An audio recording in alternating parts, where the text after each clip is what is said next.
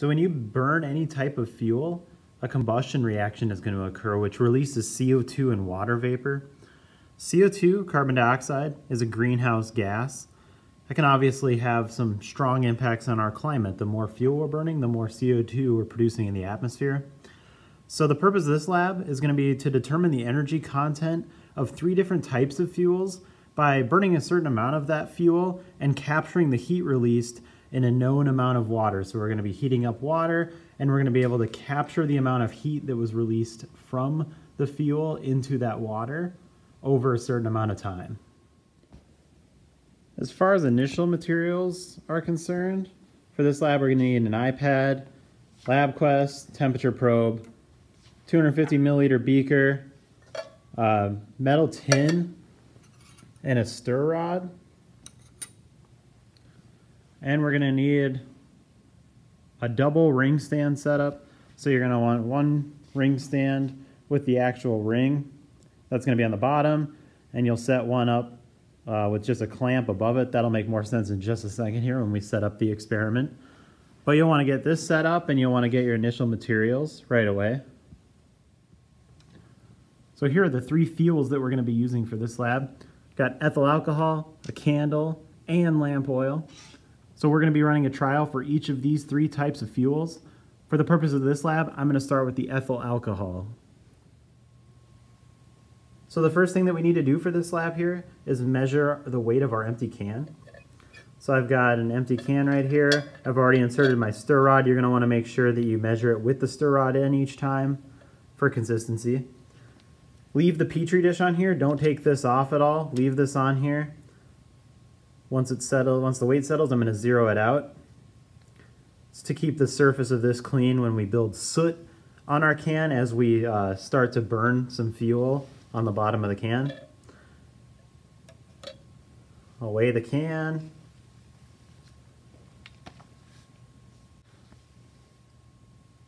And I'm going to record this in my lab write-up.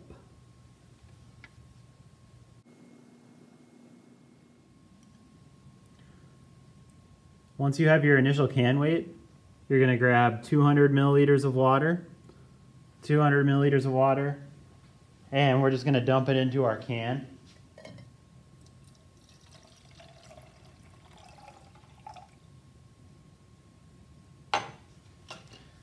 And then we're going to take our can and we're going to go weigh it again.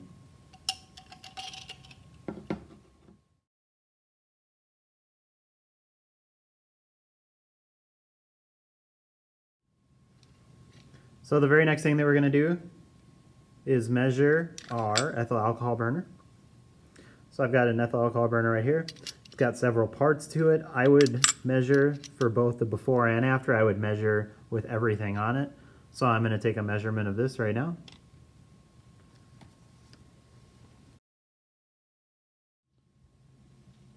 Before we do anything here, because we are using fire, we're going to grab a pair of safety goggles. Everyone in your group should be wearing safety goggles when we're burning things. Mr. Wells already has his on.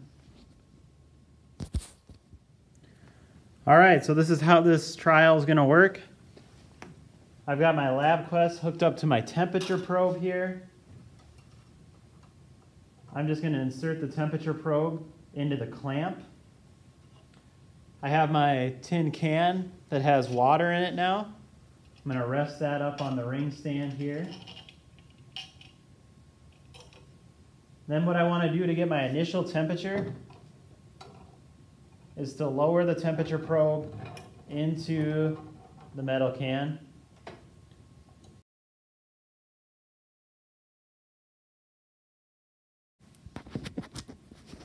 I'll show you this really quick. So you want to make sure that the temperature probe is in the water but not touching the bottom. You do not want the temperature probe to be touching the bottom. I'm reading out an initial temperature, and you're going to record that in your lab data sheet. Okie dokie, I got my alcohol burner right under the tin can. Next thing I'm going to do is grab a lighter, and I'm going to light it. Carefully light it.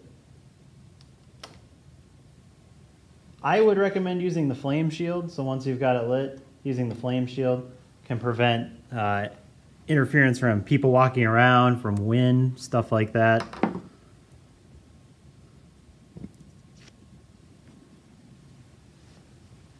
So you should have a nice steady flame going. I'm probably going to have to adjust my tin can here.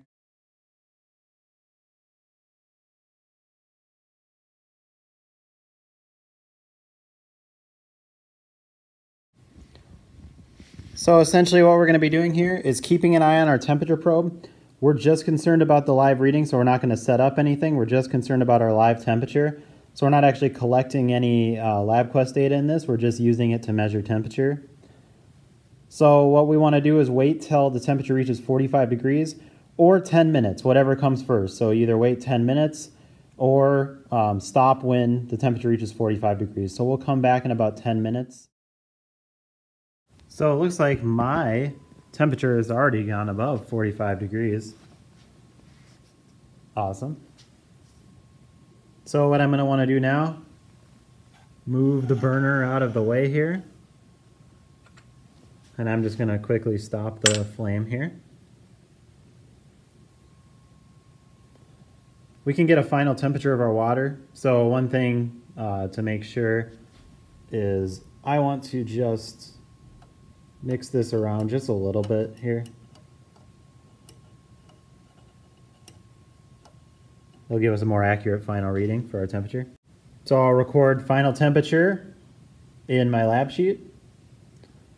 And then we're going to have to weigh a couple things. We're going to have to weigh the final the final weight of the water and the final weight of our alcohol burner. One thing I'm going to do quick here, you'll want to give yours time to cool down a little bit. I want to make sure that I put the rubber stopper back in. It'll help alcohol from leaking out. And also, since I weighed the rubber stopper the first time, I have to weigh it again for my final weight.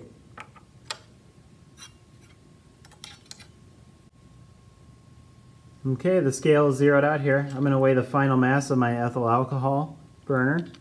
Make sure that everything is back on here again.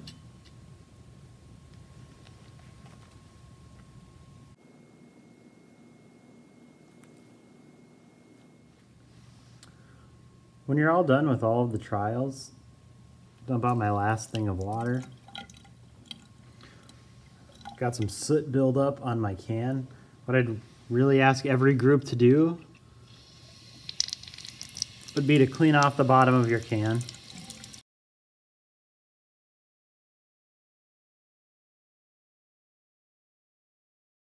Clean it off, rinse it off with a paper towel.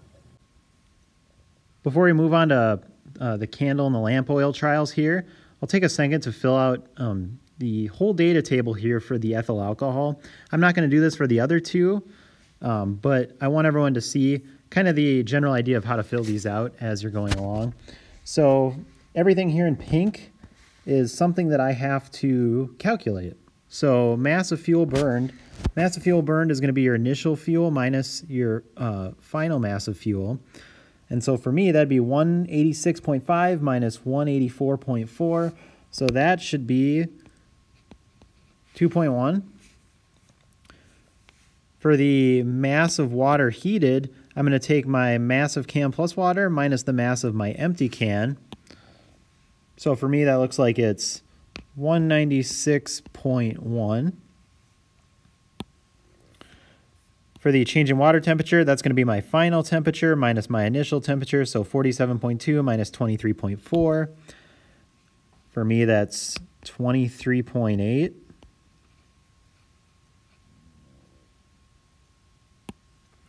For my energy and calories, so these last two in gray are a little bit harder. I'm going to multiply the mass of water heated, which is my 196.1. And I would prefer you show work for this part, 196.1, and I'm going to multiply that by my change in water temperature, so 23.8. This is in grams, this is in degrees Celsius, and so my final calculation for this is going to be 4,667.18 calories.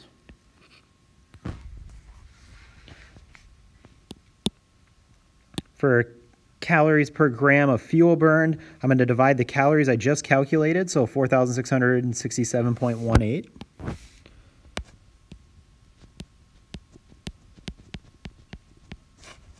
Calories. And I'm going to divide that whole thing by the mass of fuel burn. So in my case, that was 2.1 grams. And so for me, that's going to equal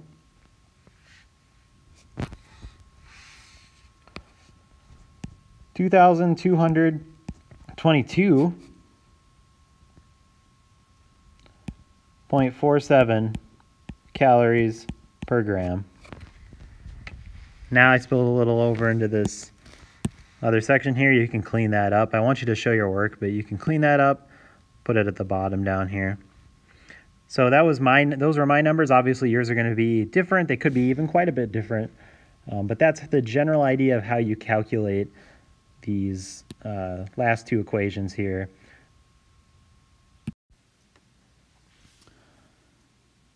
So trial 2 is going to be our candle trial.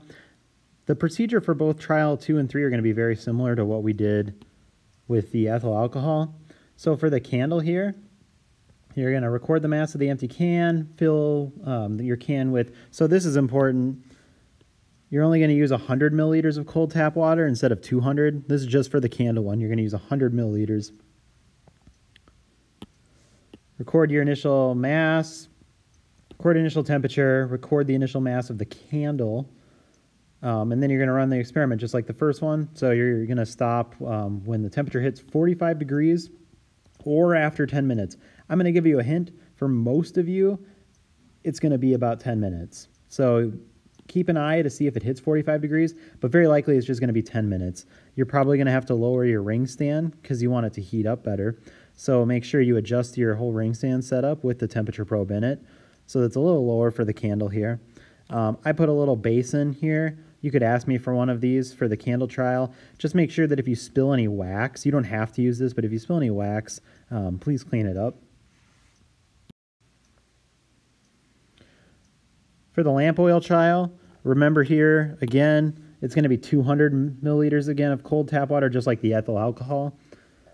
And same idea, you're going to run the experiment, taking all of your initial measurements, you're going to run it. This one should heat up really fast. Look at that flame. This should heat up pretty fast, so probably you're going to just want to be aware that it's going to hit that 45 degrees pretty quick. I don't think you'll have to wait 10 minutes for this one. This gets hot really fast. And you're very likely going to want to raise your ring stand. So I raised my ring stand quite a bit here. Otherwise, the can is going to get really messy. It's going to be extra time to clean up and scrub off the soot that builds up on the can if you have it super close to the source of the flame.